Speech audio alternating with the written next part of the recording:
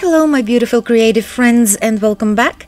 If you watched my latest video, you will remember this guy here. I added a little bit of more handles to the end of the tape today and made some extra holes. So I will be doing the same technique, just a little bit different though, and you will see that in a minute. First, if you're a beginner, I would like to quickly show you what I do with the back of my canvas to keep it clean. And after that, I will tell you what paints I will be using, and then we will get started.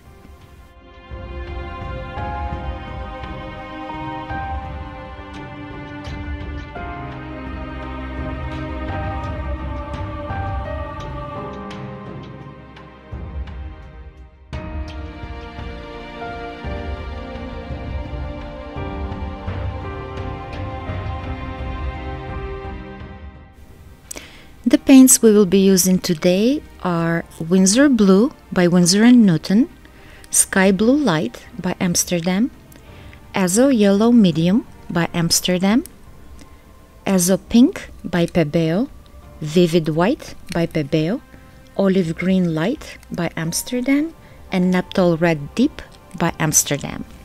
For my pouring medium, I will be using a mix of 95% DecoArt and 5% Liquitex Effects pouring medium for a touch of cells. This is my base paint. It is Amsterdam Lamp Black mixed with the same pouring medium as the rest of the paints. And what I want to do is, after I layer my paints in the funnel and remove the tape, instead of holding it in the same spot, this time I will move it across the canvas.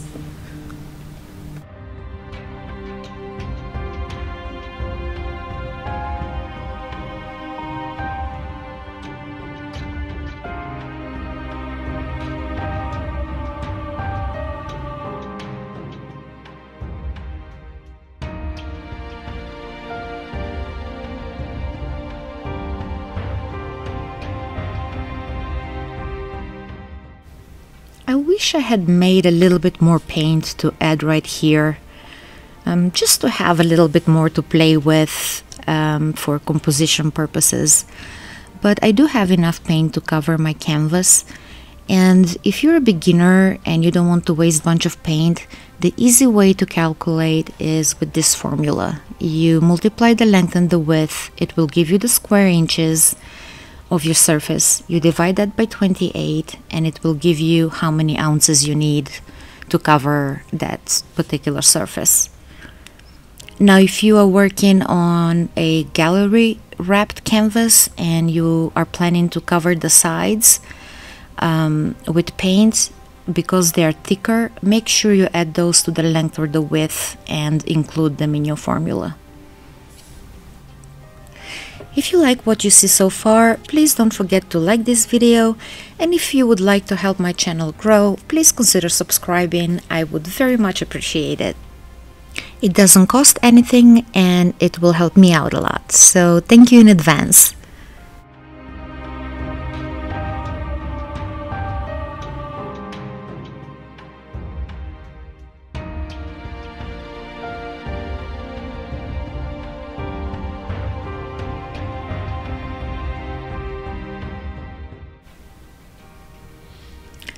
I like this. I think it looks pretty cool.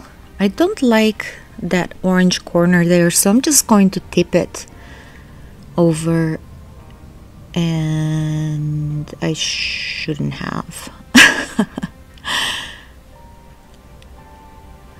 So now I don't like the composition. I don't like the way the lines look.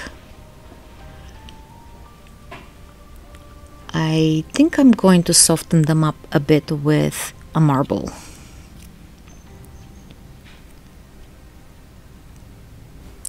I feel all these lines right now are too harsh, and I like having a certain flow to my paintings. So all of these lines are completely interrupting that flow for me right now. So I'm going to use some marbles and maybe add paint here and there if I need to. to adjust the whole painting and make it flow a lot better together.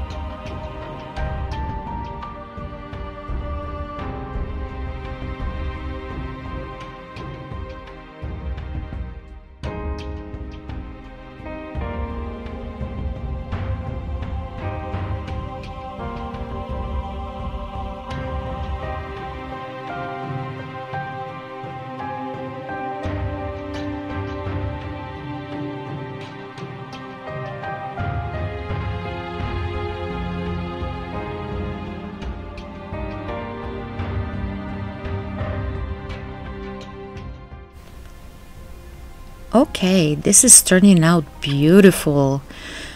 I really love it. There's a lot more motion and fluidity to the painting. However, I don't really like that red abruptly ending over there. So I'm going to add a little bit more of the existing colors and try to connect it a little better.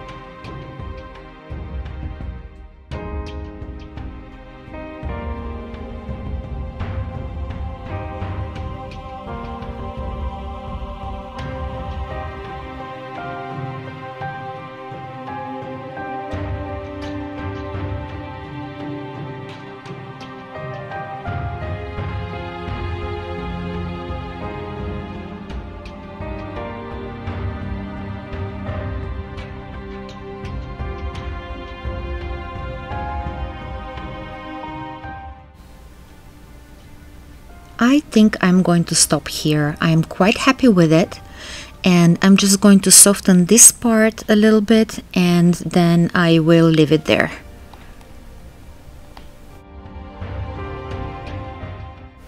So let me know what you think about this painting in the comments down below, and don't hesitate to ask any questions you may have or post any ideas that you may want to see me try in another video.